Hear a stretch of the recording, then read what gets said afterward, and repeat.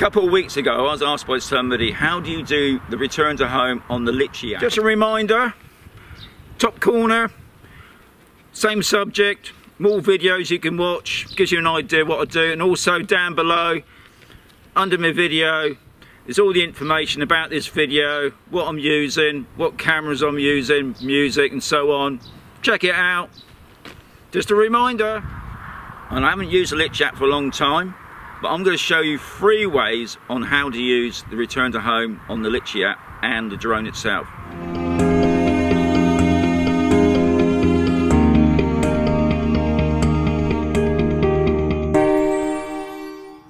Right, what I've done, I've set up the drone already. It's already on, so I've gone into my Litchi app. Now, just to check that you've got a safe height, if you go to the right hand top corner, you see the 3 cogs. If you click on that and go over to aircraft, it will say your go home altitude. Now, I've got it set at 30 meters. I think that's plenty enough, depending on where you are. If you're in a high tree line or you're near buildings, which you shouldn't be, maybe you could set it a little bit higher, but I think 30 meters is enough. Maximum altitude is being set correctly.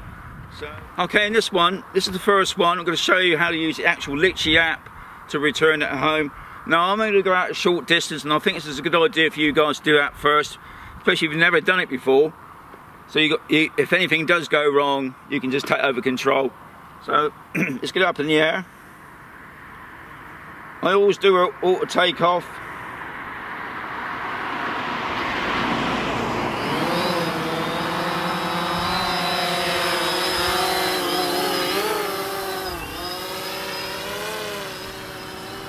Right, because I'm so close, when I do the return to home, it's virtually going to land just in front of me, and I've got a bit of a dry throat now.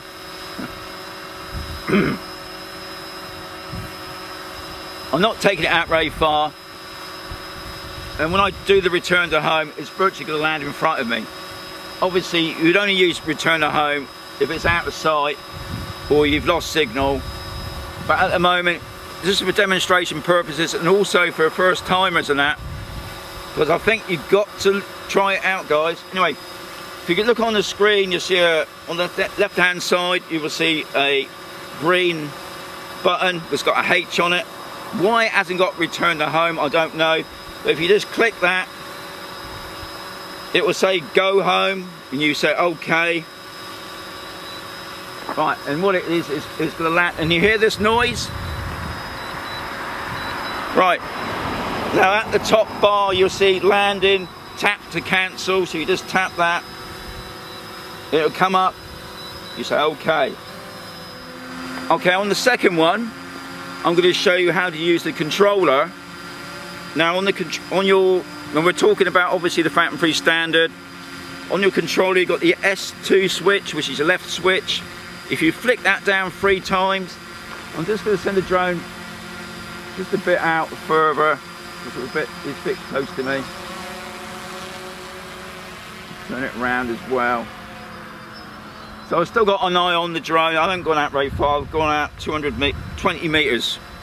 No, 38 meters, which is a good idea, especially if you're doing it for the first time. Anyway, what you do this time, you flick the switch 3 times.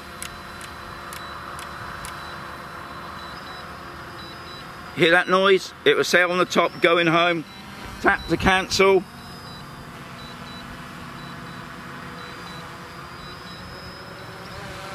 Right, so it's done that. Right, now I'm going to show you the third one, and this is probably the most drastic, and it's probably the one you not really want to use, but it's also a good safety advice, mainly because there will be a chance that when you're flying, your tablet or your phone might just run out of power. It could overheat, especially out here in Spain. The tablets and the phones do overheat quite a bit, and they tend to shut down. So what you do then, you just turn off the controller. Now I'm going to have faith in this. I'm just going to turn off the controller. Right, I've turned the controller off just to prove that I've done it.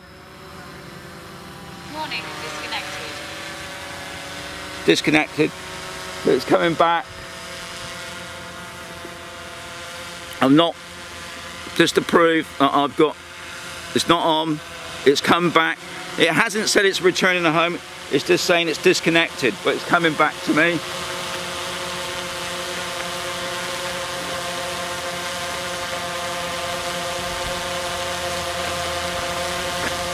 So that's the 3 ways on how to do the return to home on the Litchi, on the Phantom 3 standard.